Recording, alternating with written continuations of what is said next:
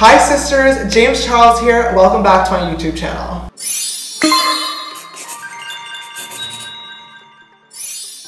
Today I'm here with a very, very special guest, a legend, queen of season 9 of RuPaul's Drag Race, Farrah Moan! Yes! So, her and I have known each other and been following each other for a very long time on Instagram. And it's been a minute. It's been a minute, a hot minute for sure. And I messaged her a long ass time ago as soon as like those season 9 speculations were coming out, and I was like, hi season 9 queen, and she's like, oh, I have no idea what you're talking about. No idea. So it definitely was not giving me any hints, but I knew. I knew that this bitch was gonna be here and she was gonna kill it, and now I was right. Here we are. I just wanted to sit down today and film my transformations for you guys. I am so freaking excited. Farrah is going to be putting her face onto mine. Are you guys ready to see James Charles FARRAH'S? If you want to see the completed look, make sure you keep on watching. So we just went ahead and we covered my brows and sideburns off camera. This is a very, very lengthy process for like all drag queens. Miss Farrah over here has hers shaved off. So first things first, we're actually going to color correct the brows and the sideburns. This is actually the Cover FX and the color Brick. It's amazing. I've gone through like 5 of these. I literally shaved this morning and like my beard is already growing back. I like to always shave right before I put my makeup on because mine is notorious for growing straight through my makeup. Willow? Is that you? Willem part 2. Since we're covering his brows, we're actually going to go with a really like high coverage foundation stick. This is the Krylon TV paint stick. So right now, Farrah's just using a beauty blender and blending out this crazy ass brow and sideburn cover. We had to use a really, really light foundation for this just because it's the only Krylon TV paint stick I have, and we needed that full coverage to cover everything because sister got a lot of hair up in here. Perfect. Oh my! Oh. Okay, so now that this is all on, we're gonna go ahead and move on with our foundation. And today, we're gonna be using foundation that I have never used before, the Giorgio Armani Luminous Silk, which I'm so excited for.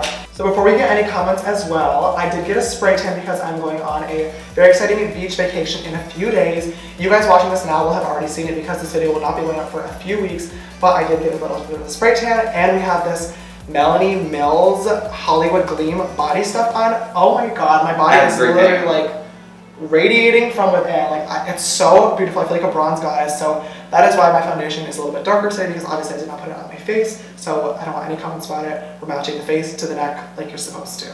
They're gonna think we're so extra, but we're gonna go in with another foundation. We're so crazy. So crazy. So crazy. You know, there's some people that mix like 3 or 4 foundations like on their everyday like makeup look. I just use my one. Really? I just use like one. I've never mixed foundations. This is the Marc Jacobs Remarkable. It's remarkable. It covers a 5 o'clock shadow like no one's business. That's actually enough to cover the whole entire face if you're doing a light coverage. Can't relate either. Never experienced that before. With that. Never heard of her. Light coverage. Should we do some on the brows as well? Oh, especially over here. Yeah.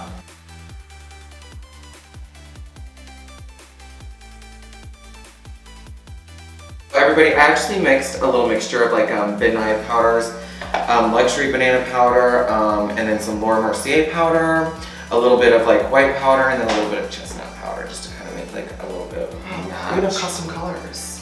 Yeah, that's a trick that I picked up early on in my drag career. So tell me what it was like to be on RuPaul's Drag Race. It was so weird, honestly. Like, really? Yeah. Well, I mean, so when I walked in the workroom, I was like.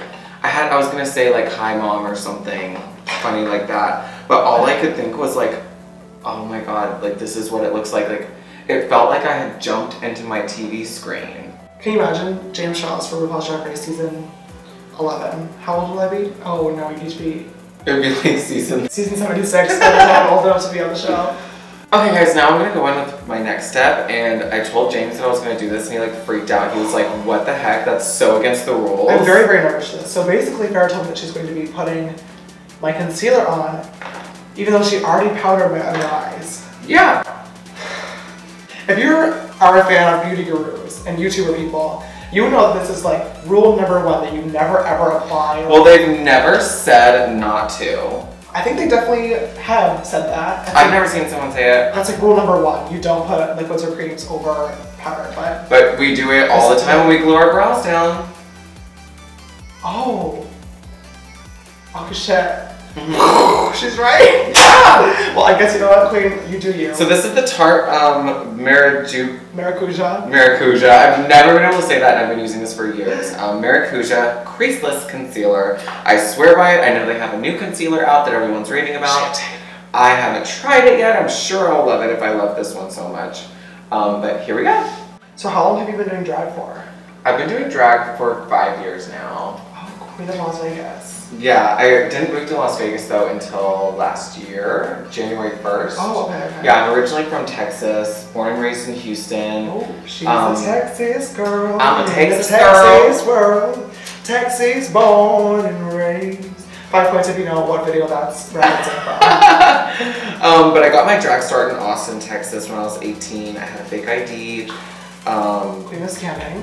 Queen of scamming. Joanne is shook right now. Whoa, do you sketch out your creases before you put any shadow or anything on there? I'm sketching out where your eyebrow's gonna go. Like the brow highlight. Whoa. Mm-hmm. You know that like ahead of time? Where I'm gonna put your brow? Yeah. Yeah. That's so cool. I always do my brows first and then like sketch them out with concealer after. Everyone who's like got a brain kind of does that. But well, good to know.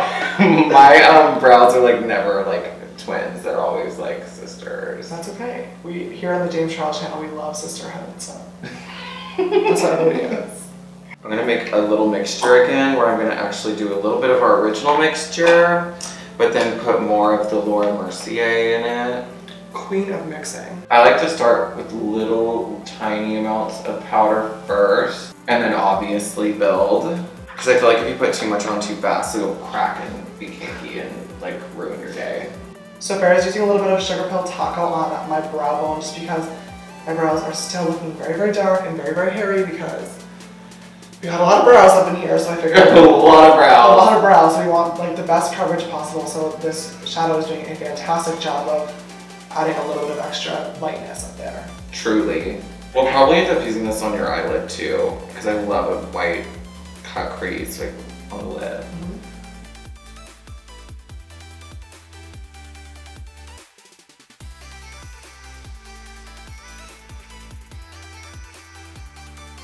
This is in the color Pinch of Peach. I just love a pink blush, honestly, truly.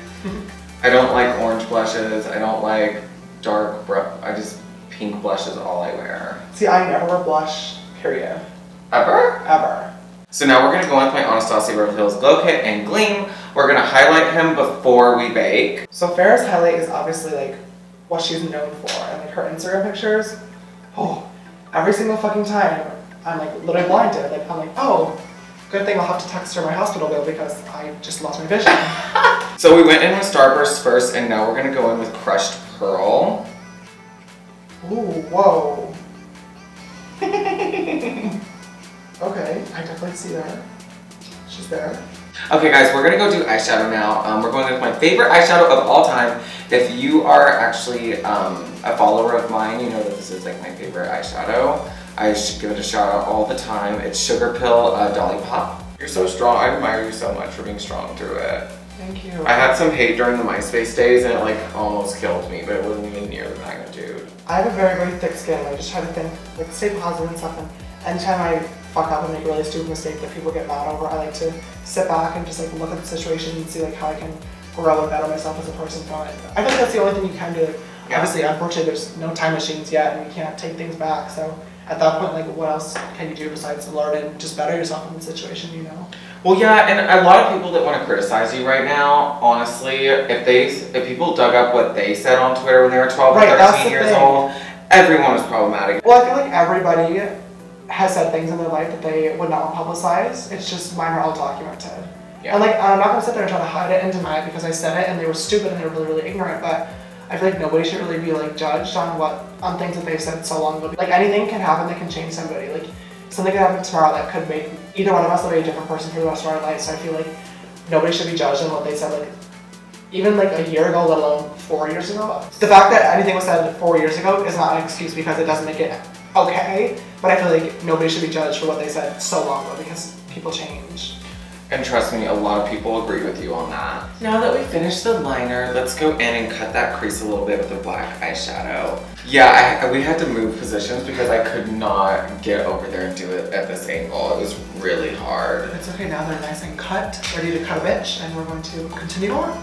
I would literally just go on Drag Race to hopefully win just to get the lifetime supply of Anastasia. Fuck the $100,000. Like, I want a lifetime supply of Anastasia Beverly Hills makeup. I mean, honestly, that's why I did it. No, right. Like, I would do the same thing. So we're gonna actually go in with some Jeffree Star Drug Lord. I like to do this as like the little white liner right there. I've never actually tried this on the lip, but I love it as a liner.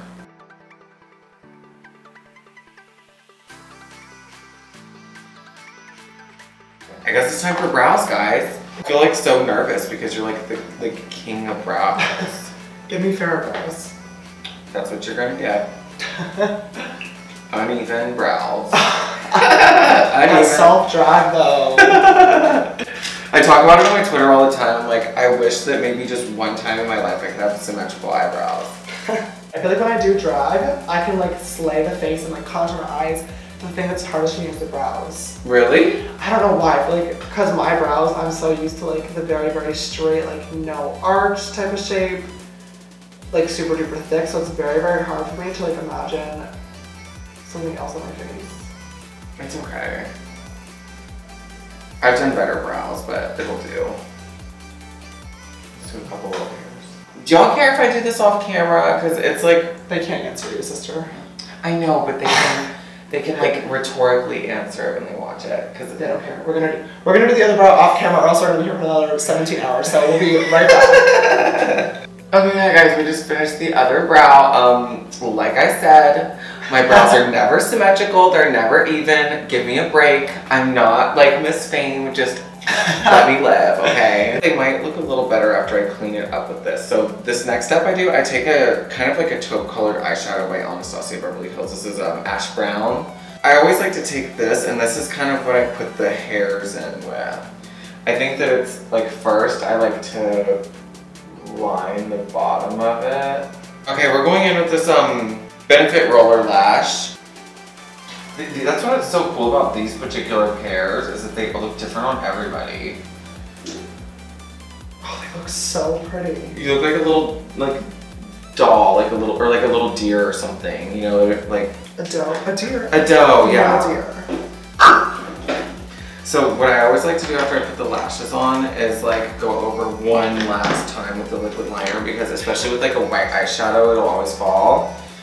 And if I'm feeling really extra, I'll bring the liquid liner to the club. You're crazy. I'm so sicko. When I like go out with like makeup, I'll bring so much with me. I always have my beauty blender, my tweezers, my lash glue. So it wouldn't be a Farrah Moan look without the little individual bottom lashes. Yes. So obviously I'm gonna go back in with that amazing industrial House of Lashes lash adhesive. Literally concrete. That I'm literally obsessed with. So good. And we're gonna put the little rhinestones as well with this. Looks so good. It looks so good. Oh my god, okay y'all, it's my favorite part. I'm so excited. I did a tutorial a few weeks ago using the crystals under the eyes. Oh my god, I love it. It's such like a pretty little detail. They have to be Swarovskis though. Oh my god! This looks so good. Doesn't it do a really nice distraction from the like uneven brows? Seriously? You and your uneven brows. It makes, oh, it just catches the light so nicely. Are you ready for your lips, James? I'm so ready. This is like my favorite lip liner by MAC. They just sent me a huge package to my new apartment, and I still have it all on my kitchen table, but Farrah saw this and was like, we need to use this today. So I was like, okay, sister. It's called Edge to Edge. It's like a pinky kind of nude.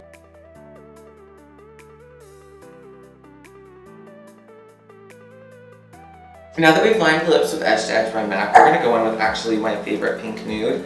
It is Jeffree Star Doll Parts.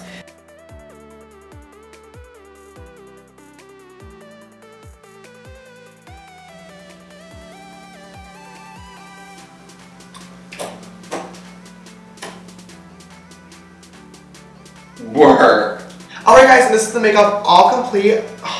We're gonna pop on some earrings and a wig and then an outfit as well, and we'll be right back with the completed look. Ow! Now sissy that wow.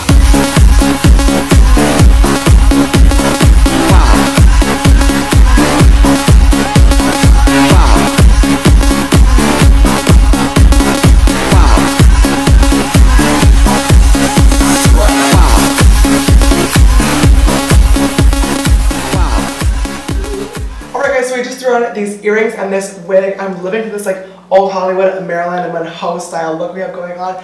Thank you, girl, for fucking slaying my face. Oh, this look is everything. You're so welcome. You've been officially Farrah'S. Yes. Alright guys, if you enjoyed this video, don't forget to give it a big thumbs up down below and subscribe if you have not already. I post videos every single week and I would love to have you join the sisterhood. If you'd like to follow me on my makeup journey, you can follow my Instagram and Twitter. They're both just James Charles, and my Snap for more behind the scenes type stuff is James Charles, the extra S after Charles. If you want to follow Farrah Moan, a legendary queen of season 9, please go follow her on everything. My username is FARRAH'S on Instagram and Twitter. And I should have my new YouTube channel up by the time that this is posted. Yes. So exciting. I'm trying to like get her to join YouTube. I feel like there's a huge lack of amazing queens in the YouTube community. I would love to learn a ton from her. I already have learned a ton from her today. So I'm sure you guys will definitely want to check out her channel as well. So please go click the link down below and subscribe. Tell her sister James sent you. Thank you so much for having me today. Of course, girl. Thank you so much for being on my channel. My Thank you so little much for being daughter. here. I cannot wait to see you slay every single fucking episode of season 9. Make sure you guys check out RuPaul's Drag Race every single Friday on VH1 from now on. Thank you, girl. You're so welcome. Thank you. Oh, my little drag daughter. Yes, living for it. Alright guys, thank you so freaking much for watching, and I will see you next week with a new video. Bye, sisters.